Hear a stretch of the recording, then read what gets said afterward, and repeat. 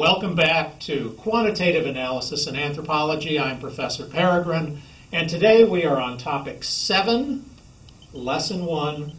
We're going to be talking about z-tests. Okay. I'm going to go back and talk about z-scores a little bit. If you remember the z-formula, it is the individual score minus the mean of the population over standard deviation. And you'll remember we've got standard deviations, we've got z-scores are the same sort of basic thing. And from that we can determine the percentage of the population that's either above or below a given individual score, right? That's z-scores. Okay, we're going to use that now as a form of null hypothesis significance testing, and here's how. We call these z-tests, and what we do is use a table of z-scores that will tell us the probability that a given case with its associated z-score is either part of the population or not. The null hypothesis there, if you think about it, is the case is part of the population. The research hypothesis is the case is not part of the population. The value that we assign to that probability is what we call alpha, or the critical value. And that critical value, as we talked about last time, in social science research at least, is arbitrarily, but with reason in terms of trying to balance type 1 and type 2 errors, it's set at 0.05 or 5%. In science in general, there's usually 3 alpha values or critical values: 0.01, 0.05, and 0.1. And so we normally, though, in social science use 0.05. Okay. If the probability, the p-value, is less than alpha, the critical value, then that suggests the case is not part of the population. In other words, if p is less than alpha, or if the probability, we use an alpha of 0.05, is less than 0.05, we reject the null hypothesis. If it's greater, we accept the null hypothesis. Z-test. This is a logic that I want you to understand. Again, this null hypothesis significance testing is one of the most difficult concepts to get in the class. So think about this, and this idea that if the probability is less than the critical value, we reject the null hypothesis. Otherwise, we accept the null hypothesis. A low value of p is when we reject the null hypothesis. Okay? Here's a table of z-scores. And what this shows us is the amount of the population, percentage of the population that is below that particular z-score. So for negative z-scores, it's this gray area. For positive z-scores, it's this gray area. As you go up, this is the amount of the population that is at or below that z-score. And it's important to recognize that, because there are times where we might want to look at that and above, and what we do then is take whatever the z-score is and subtract it from 100. Because this is going to be 100%. The z-score, as we see here, is really a percentage, and I'll talk about that. So we could say that this is 5% of the population, but what that means is 95% of the population has a score higher. Again, here this would be 95% of the population, but we could say that 5% of the population have a higher score. I just want you to keep that in mind, because later we're going to talk about 1- and 2-tailed tests, and it's important in that context. But this is a z-score table. What you've got is the z-scores, again, and then these are critical values. across the top, and then these are what the z-scores have to be at that critical value. I'll give you an example of that. All right. So here's a population of happy me. So all of these people, whatever on score of happiness this might be, and it's just, we're making this up, these are their z-scores and where they are in a histogram of a population. Okay? This is just a simple histogram of a population of happy me's. Let's say we have an individual with a z-score of 0.06. And that means they would be somewhere probably in this column. So we have an individual with a z-score of 0.6. What percentage of the population is at or below that score? Alternatively, what percentage of the population is at or above that score? That's what we use the z-table to look at. So we have 0.06, right? These are critical values, and we're going to use 0.05. And so what we're going to do is look across at 0.06, down at 0.05, and what we see is that 74%, or a z-score of 0.6, there's 74% of the population at that score or below it. Okay.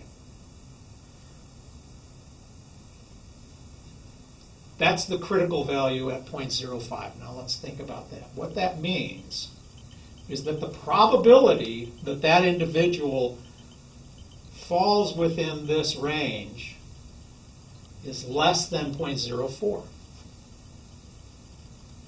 And we accept the null hypothesis.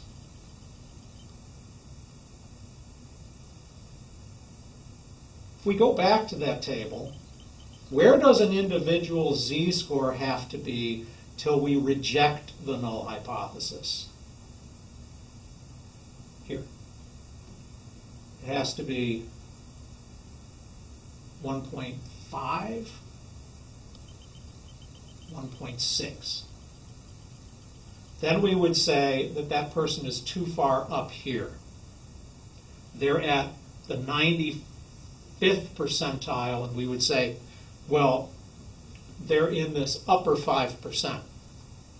And so we would not accept the null hypothesis based on that.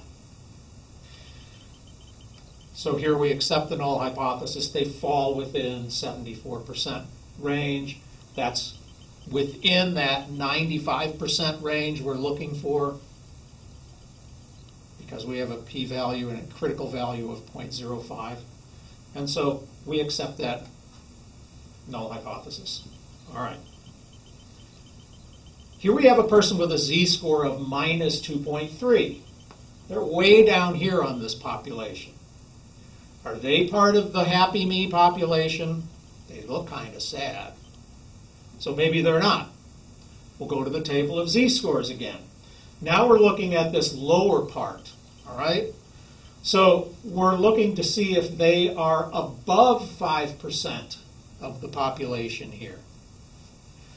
We look at the critical value, -2.3, go over to 0.05. Critical value, we see that that person has 0.0094. Where would they need to be above the 5% level? Well, they need to be someplace else. Anyway, probability that they're within that 5% is less than 0.009. In fact, what that says is they're way, way out here. So we reject the null hypothesis. Say that they are not part of this population. Okay. Spend a minute, go back, look through this again, try and understand it, because it's going to become very important for what we do next when we look at t-tests. We'll be right back.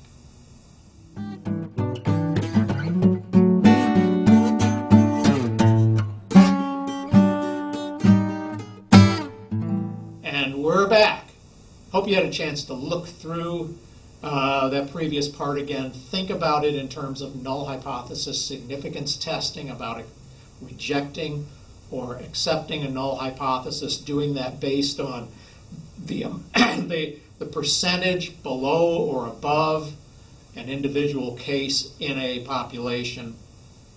And we're going to move on to adding a bit to that, because what we're really asking last time was, in the case of the sad me, was about, is this person sadder than the rest of the population, right? And really what we call that would be a one-tailed test. In the question of happy me, we were asking, is that person part of the population? And that would be what we call a two-tailed test. Let me show you the difference between those. In a one-tailed test, we're only looking at one side of the distribution. Is that individual less than? Are they at this side of a distribution? And we might ask, is unhappy me less happy than everybody else in the population, in the other population, and therefore are they not part of that population because they're less happy than them? Saying that, we would allow people that are really, really happy to say that they're part of the population. We're only looking at the lower part. When we do that, we're looking at a full 5% if we're using a critical value, an alpha of 0.05. We're looking at a full 5% of the population. Here's where it gets a little weird. If we're looking at what's called a two-tailed test, we don't care only if they're less than or greater than on some measure than the rest of the population. We're looking at, are they just different? Doesn't matter if they're less than or greater than, just are they different from the population? If we want to do that, then we have to look at both ends of the distribution, both tails, and if we're using a 0.05 critical level, then we only look at 2.5% on each side. And that changes then the p-value by which we accept or reject the null hypothesis. If we go back here, in a one-tailed test, we need a critical value that's less than 0.05. Sorry, a critical value of 0.05. We need a p-value that's less than 0.05 to reject the null hypothesis. Otherwise, we accept the null hypothesis because we're asking whether the individual is within this 5% of the population, or this 5% if we're saying they're greater than the rest of the population on whatever this score is. When we're looking at a two-tailed test, we only look at 2.5% of the population, and to accept or reject a null hypothesis on a two-tailed test, we ask whether they are greater than or less than 2.5%. So we're actually looking for a p-value less than 0.025. If we're doing a two-tailed test, we are not looking for a p-value less than 0.05. We're looking for a p-value less than 0.025 because we're only looking at 2.5% of the population on either side. It could either be greater or less than. It's a concept that's a little hard to get at, but think about it. Maybe go back and review this again. Think about it. That's an important concept because we can do something that is cheating but is done all the time, which is to change our test from a one-tail to two-tail. We can have a question and just ask, is an individual part of a population or not? And we get a p-value of 0.03. Oh, darn. It's not in here. We don't reject the null hypothesis. we accept the null hypothesis, and whatever my research idea is not supported. But we could go back to a one-tailed testing. 0.03, well now it's here and I can reject the null hypothesis. And people do that. They'll rephrase the question into, well, is this individual is the individual different from the population, but are they lower than the rest of the population? They'll change the question and get the ability from doing that to reject the null hypothesis. Again, think about this concept. And it's really good to think about it in terms of making an argument. That process is loosely called p-hacking. You can also p-hack by saying ahead of time that the critical value is 0.01, and then you get a p-value of like 0.015, and you say, I'm going to p-hack, I'm going to raise it up to 0.05. So those things happen in research. They're hard to find often because you don't get the original question necessarily.